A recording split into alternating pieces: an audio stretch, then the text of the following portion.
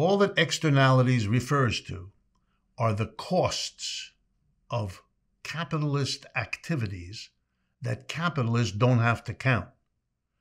The way it's handled in economics is there's a distinction between private costs and social costs, and that it's important to understand that the costs that capitalists care about are the costs they have to pay, the costs they have to cover. They don't care about the other costs because there's no outlay of cash by them.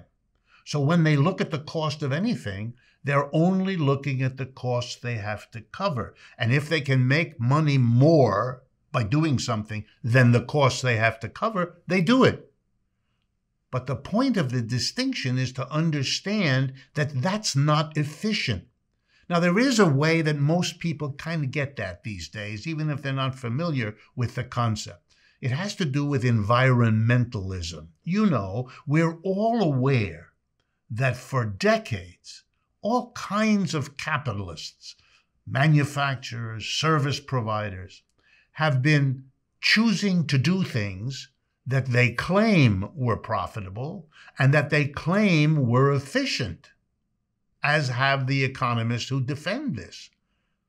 But they're wrong. We now know that, for example, the trucking firm that took care of waste products that were polluted in all different ways, that trucking firm only took into account the private costs it faced. It had to buy the trucks, it had to hire the truck drivers, it had to pay for the gas that works the truck, and so on.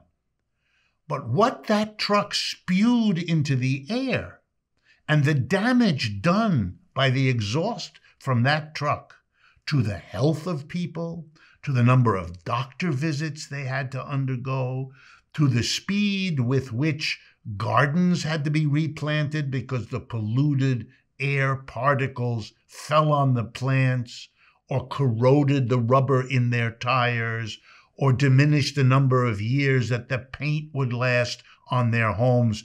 The stories are infinite. None of those costs are borne by the capitalist. We, the people, pick up the costs. We have to clean our houses more often. We have to buy vacuum cleaners more often to clean the results of that pollution. We pay for the vacuum cleaners. We pay, you get the picture. The costs are real, but they're not paid for by the capitalists. So when the capitalist counts, is this project worth doing? Are the benefits greater than the costs? Because the capitalist only counts the private costs he or she has to cover, the calculations made by capitalists are not the right ones. They don't get you the efficient outcome. Capitalism isn't efficient, and it never was, because it fails to count the social costs. It only counts the private costs, and those are never all of the costs.